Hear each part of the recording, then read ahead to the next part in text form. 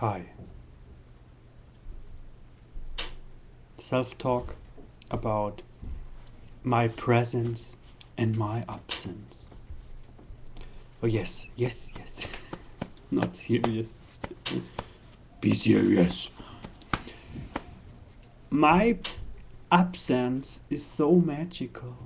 Yes, in my absence, so many things can happen.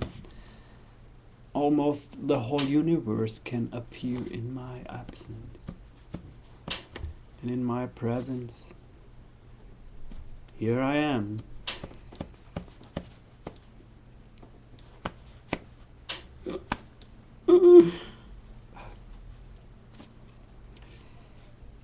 My absence and my presence. Absence and presence. No, it's my absence and it's my presence. Because I am... I have the presence. I have an absence. And there's the absence. Then there's no me to have it. So it can't be my absence. When there's the presence,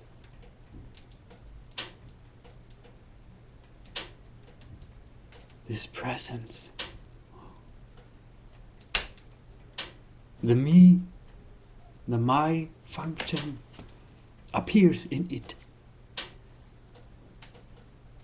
It's the function, it's the job of the me, of the I thought, of the me function to claim it's my presence.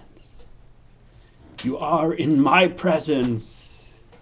You live for love. But it's a fleeting shadow. How you cannot think all the time, this is my presence, this is my presence, this is my life, this is my life. Because suddenly something drops into this attention. And you totally forget this me and it comes back. Always back. As long as you live, you can claim and say, it is my life. I am the sufferer, or I am the one who has the pleasure. I enjoy life. But maybe it's just a lie. Or it's just nonsense. What nonsense? There is not something like my presence. And there isn't something like my absence. But that in which the presence and the absence appears.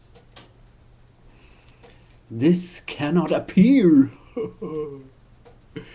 It is what is, if there's presence or absence. Presence, absence, absence, presence.